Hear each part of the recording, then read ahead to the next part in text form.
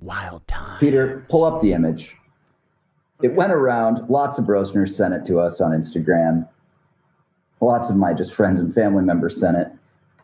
Oh, a strange creature sighted, captured on security camera at the Amarillo Zoo. Let's take a look at it. I find it to be very fun. I'm sure Forrest has a theory. I have a theory. It was in an enclosure. It was inside an animal enclosure. Oh, so they know what it is. It's been stated what it is, or no? They don't. No, the Amarillo Police Department asked people to submit their theories as to what it is. They don't know what it is. What do you think? I think it's horrifying. First of all, okay. You know what? I'm going to go last because I might be right, and then that takes all the fun out of it. So, Dum Dum, why don't you go first? That's me. Dum Dum. This is clearly a fucking human being in like a bear rug or a fox rug thing. It's not even a good one. Look at the legs. I mean, those are white skinny jeans. This could be Pat, honestly. You know, the only thing that gives me a tiny bit of pause, no pun intended, is that nose and that snout. It looks like a cold, wet dog nose, right? Even from afar in the night mode, for some reason, that very tip of that nose looks like a real animal's nose. The rest of it looks comically ridiculous, like it's out of a Three Stooges bit wardrobe.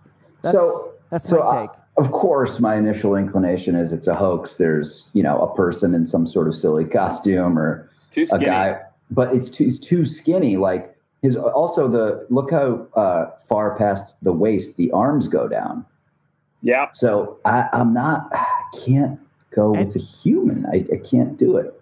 Actually, now that you mention that, the shoulders it looks like it does start much lower. But I mean, that could all just be part of the costume. I mean, the person would have to be so skinny. The scale is too weird. It's it's like the scale doesn't make sense. Like you can tell that that's only like 2 or 3 feet tall.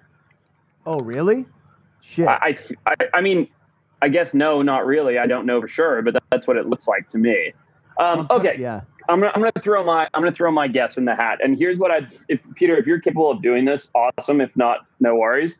Okay. If you Google image walking gibbon, because I Google image gibbon quickly to see, and it's just like a bunch of pretty pictures.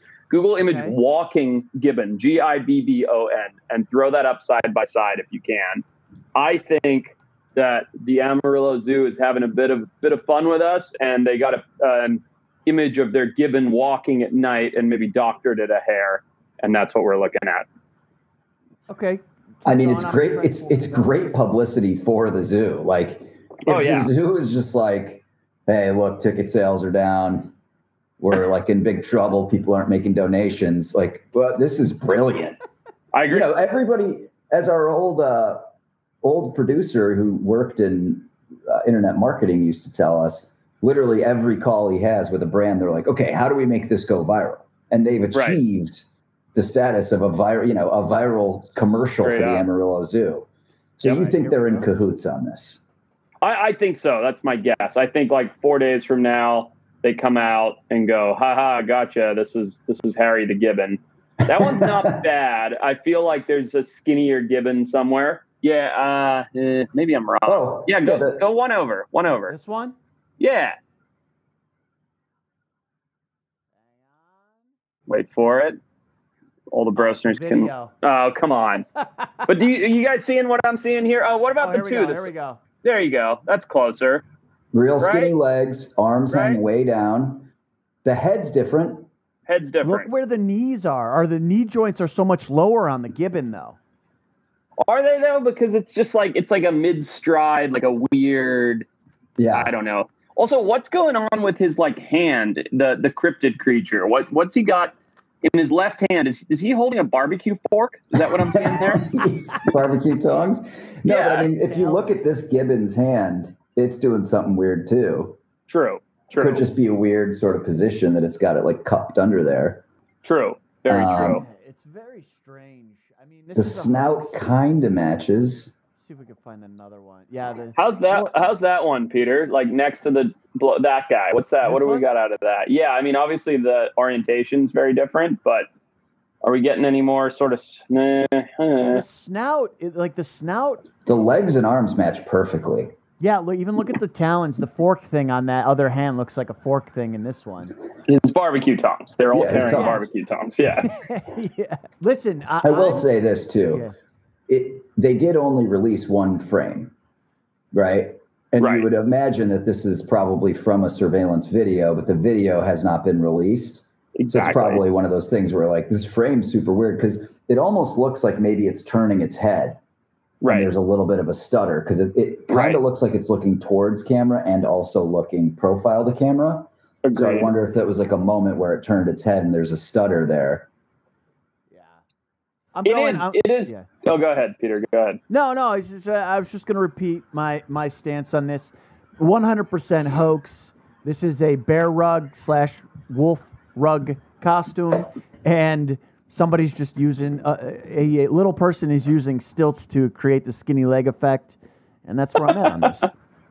So yeah, there are a couple news sources that are saying that the Amarillo Zoo is purposely pulling the hoax.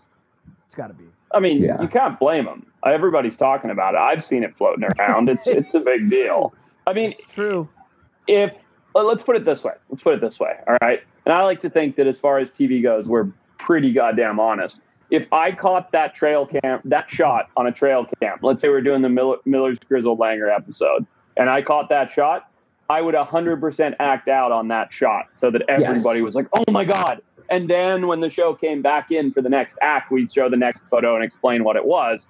But I would leave a cliffhanger on that shot 100% and keep people like, oh my God, what is it? Yeah. Why wouldn't you? Yeah. And it's great because, this is the same reason why I like UFOs and all of that kind of stuff is because it always leaves it open for this air of mystery that's potentially real. There's no way to disprove this. I mean, maybe, but it will always be speculated on unless the truth comes out. You know what I mean? Mm-hmm. For sure. So, that's genius marketing. We should do something like that with our brand. Wild Times. So if you want more behind the scenes stuff that we cannot show on YouTube, Darwin Awards, video breakdowns and reviews, check out the Patreon. It's full of hours and hours of incredible exclusive content, stuff that you guys are gonna love. Swipe up, click the link, do the thing, come and hang out on Patreon. See you guys there.